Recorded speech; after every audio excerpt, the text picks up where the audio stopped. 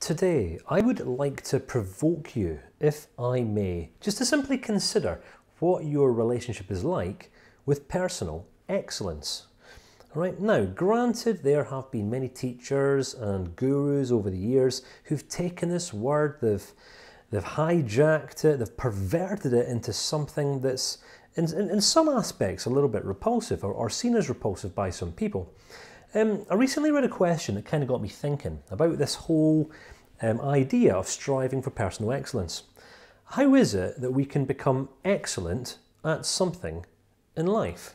All right, not a particularly complex question, but it's one that I'm sure many of us would really benefit from pondering over at some point.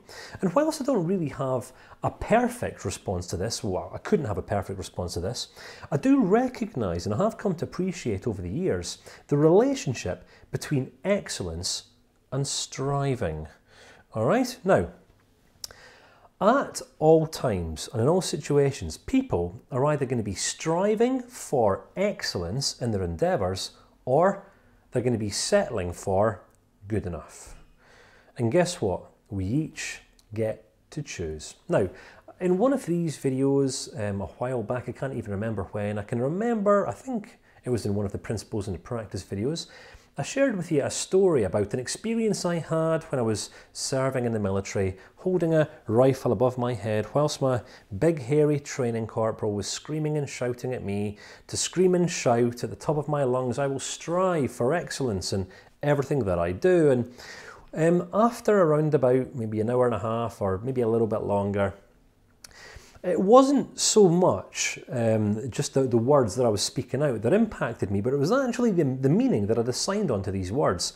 So just to give you a little bit of context, and unless you haven't watched that video that I'm referencing here, I was around about 16 or 17 years old, standing outside in this courtyard. It was pouring down with rain. I was standing there in my boxer shorts, holding this really heavy rifle above my head. I wasn't a particularly strong young man back then.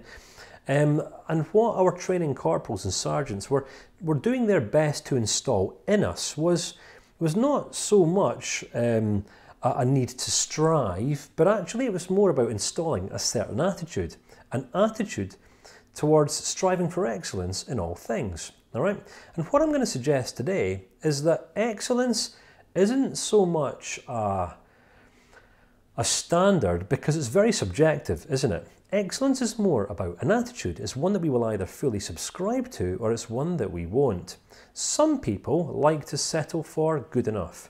Some people just simply like to take this approach to their works, to their efforts, just get it done as quickly as I can. I'll just do enough to get by. You'll especially find this in the business world. People will put a certain amount of effort into their products or services so that they can get their money and hopefully even just give enough so that whoever's dealing with them will come back for round two and give them more of their money. And many practitioners will also do this. Now, this idea was kind of something that caused me a little bit of conflict when I was first setting up my practice, if I'm going to be totally honest with you. Because when I was first setting up practice, I didn't have too many clients. Obviously, I had bills to pay, I needed to keep food on the table and all that sort of thing. And when we don't have that many clients, it can be very, very tempting to think, well, maybe I could just,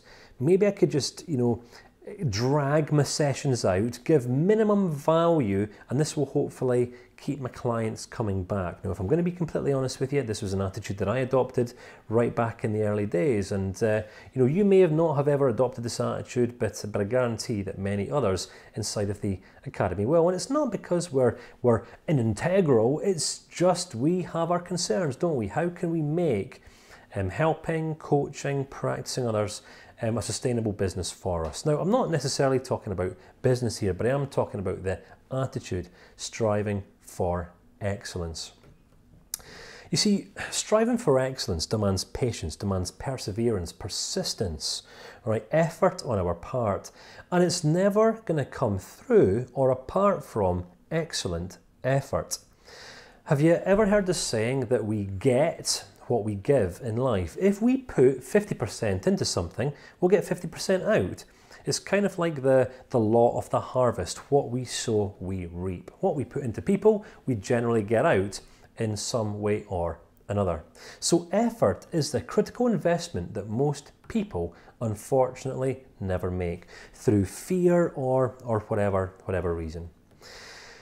When we work or when we create with this commitment to excellence, our lives become so attractive to other people that they're going to end up queuing up to find out what we are doing and what our secret sauce is, all right?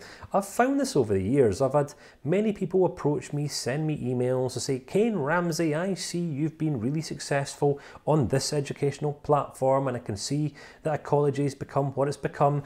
What's your secret sauce? This is it. Excellence. Have I committed to a standard of excellence every single day my entire life? No, I haven't. But it's always been there in the background. Sometimes I'll forget, sometimes I'll go away from it for a season, but then I eventually come back. Today, I've come to appreciate in recent years that there's no other standard that we can really subscribe to in life. If we do want to make a name for ourselves, make an impact in other people, or become appreciated in our chosen field, excellence is the only way. Unfortunately, excellence often walks hand in hand with discomfort, and most people don't like discomfort, which is why some people will never commit to excellence. So that's the context. Take from this what you will. Today's question for you is, what is your relationship like with discomfort? And how does this impact your ability to practice or communicate with other people with excellence? I'll look forward to reading and following your responses in the discussion forum.